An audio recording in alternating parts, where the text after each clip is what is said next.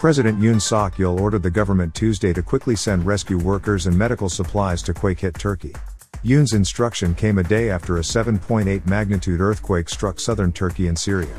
According to the presidential office, Yoon ordered the dispatch of rescue personnel using military aircraft to assist Turkey with the damage from the earthquake, and to swiftly move to send emergency medicine and medical supplies. He instructed the government to cooperate closely with the Turkish authorities through the Foreign Ministry and South Korea's diplomatic missions in the country. Yoon also extended his condolences in an early morning tweet Tuesday, writing, "My heart goes out to the people of Türkiye and Syria during this difficult time. Korea sends our deepest condolences to those who have lost their loved ones. We stand ready to assist Türkiye, a brotherhood forged in blood during the Korean War, in any way possible." South Korea plans to more than double its foreign exchange trading hours and allow offshore firms to participate in the market, in line with efforts to attract more investment from overseas. Under the plan, South Korea will extend the operating hours of its foreign exchange market, which currently runs for 6.5 hours from 9 a.m. to 3:30 p.m., to 17 hours to close at 2 a.m. the day after.